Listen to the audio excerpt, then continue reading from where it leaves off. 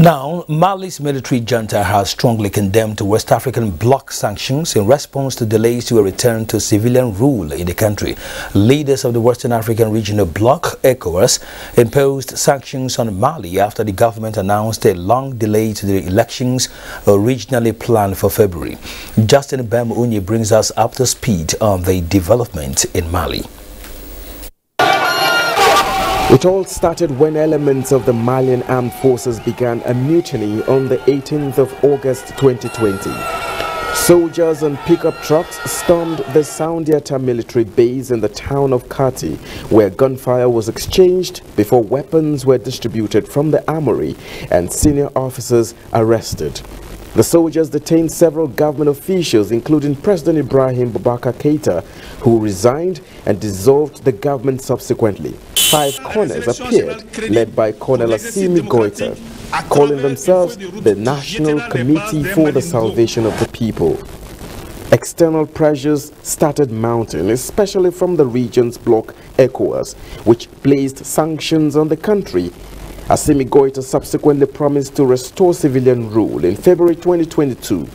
ECOWAS insisted that Mali hold elections in February. But the government then said it would only set an election date after holding a nationwide conference. On December 30, after Mali's reform conference ended, the government suggested a transition period of between 6 months and 5 years, starting from January 1, 2022.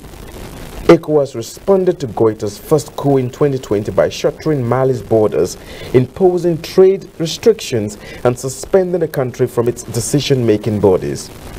And now, the West Africa's main regional bloc has, after an extraordinary summit, announced it will close borders with Mali and impose sweeping economic sanctions in response to delays holding promised elections after a 2020 military coup. This was in response to a proposal from Mali's transitional authorities to hold elections in December 2025 instead of next month, as originally agreed. And swiftly in turn, Mali's military regime has strongly condemned these sanctions, including border closures and the trade embargo, saying regional leaders were allowing themselves to be exploited by foreign powers.